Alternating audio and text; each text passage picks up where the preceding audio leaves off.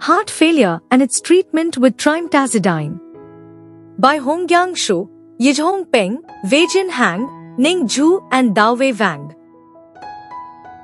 This review summarized the basic pathological changes in the myocardium, with an emphasis on the alteration of cardiac metabolism in the development of heart failure. Trimetazidine was shown to directly improve myocardial metabolism by modulating beta oxidation, rather than by indirectly improving the hemodynamics.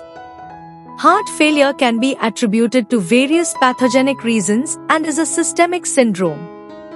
The results of current therapy are not satisfactory. Trimetazidine has been shown in several fundamental investigations to have a heart protective action that involves reducing inflammation, autophagy, fibrosis, and myocardial apoptosis in addition to altering metabolism. Clinical studies have consistently indicated that trimetazidine acts as an adjunct to conventional treatments and improves the symptoms of heart failure. The clinical application of trimetazidine in heart failure and the mechanism of its protective effects on the myocardium are carefully discussed, as well as its main adverse effects. Non-ischemic heart failure has a variety of causes, including diabetes and hypertension. Therefore, specific treatments targeting the causes may provide more promising outcomes than simply relieving the symptoms of heart failure. The intention of this review is to highlight this treatment as an effective alternative against heart failure and provide additional perspectives for future studies.